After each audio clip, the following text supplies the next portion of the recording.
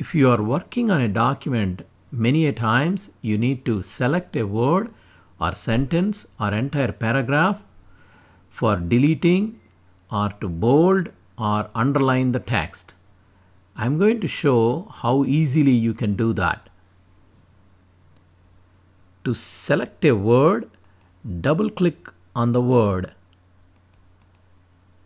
You can see the word is selected.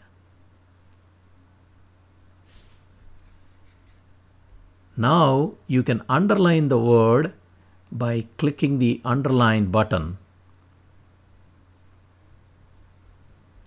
If you want to select the entire sentence,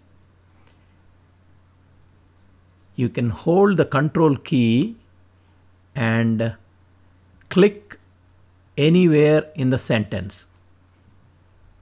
You can see the entire sentence is selected. Now you can bold the sentence by clicking the bold button in the font section.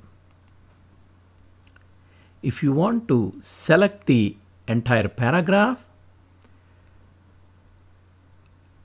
click 3 times anywhere in the paragraph.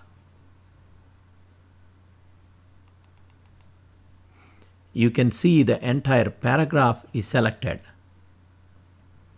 Now you can change the color of the text by clicking the red color button in the font section.